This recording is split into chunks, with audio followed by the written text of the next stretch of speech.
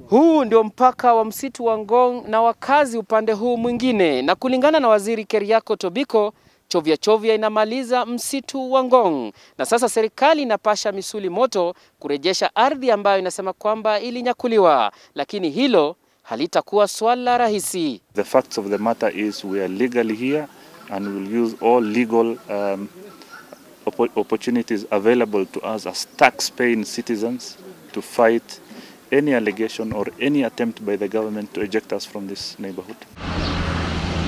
Ni majumba ya kifahari mtaani Lang'ata. Wamiliki wanasema kwamba waliyajenga kwa jasho, na fikra kwamba yatabomolewa ndio chanzo cha kilio cha haki. Chapisho hili katika gazeti la serikali tarehe 23 Machi mwaka 1998 na kutiwa saini na aliyekuwa waziri wa mazingira marehemu Francis Lotodo katika serikali ya hayati Daniel Toroitich arap Moi ndio kinga wanayotumia wakazi hawa. It means rule of law is honestly and really compromised, and that's really dangerous, you know, and I don't expect and I don't think our president will want to do that.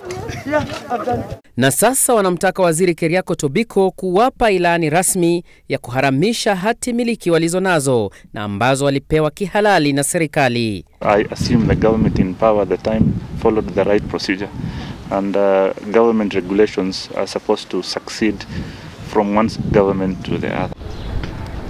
Wanasema kwamba iwapo kuna makosa yaliyofanyika katika ugavi wa ardhi hiyo inayodaiwa kuwa ya msitu wa Ngong, basi mwafaka ni kutafuta kiini chake. They can easily find out who sold, and they can follow the chain of transactions to the end of the value chain. It beats sense for the government to focus on the person at the tail end of the process. Kwa sasa wanaendelea na ujenzi bila kutilia maanani ilani ya Tobiko, na wanatumai kwamba mahakama itakuwa ngao na mlinzi, na kwamba serikali itatii mikataba na wananchi wake. Steve Shitera, runinga ya Citizen, Nairobi.